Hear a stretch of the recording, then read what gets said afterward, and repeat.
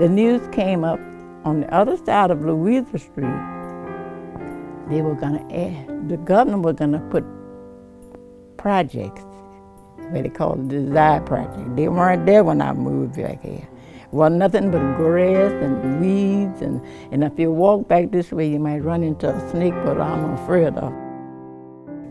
Elma Ellis DeQuinn.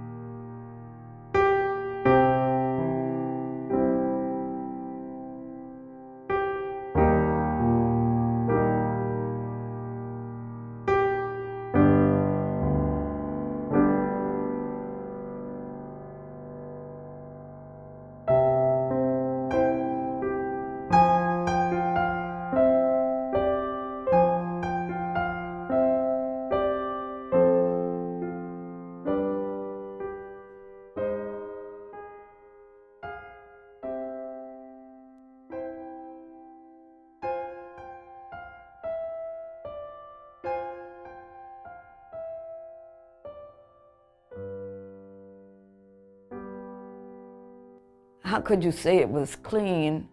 You did a remediation and we were safe when, after you did this, you gave us restrictions in our own home. Don't let your children play in the yard.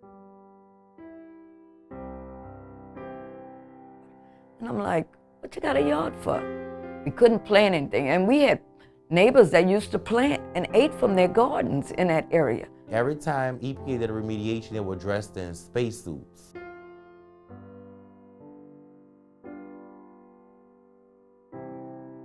You know, there's a lot of people in the area that has breast cancer, all kind of sorts of cancers, and the ratio of cancer in that area is high. And this is what EPA dictated and stated years ago. This is what happened.